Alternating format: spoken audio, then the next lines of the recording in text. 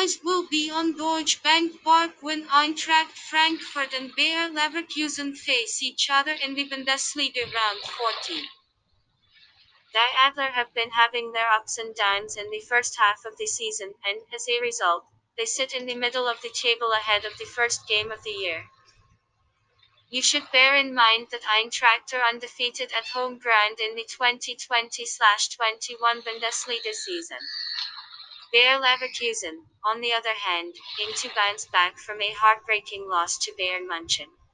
Bayer were on the verge of sharing the spoils with the title holders, but Robert Lewandowski eventually scored a late winner for the visitors. Peter Bosch's troops are eyeing their seventh consecutive away win in all competitions, and given their attacking potential, both teams' to-score betting option should be considered.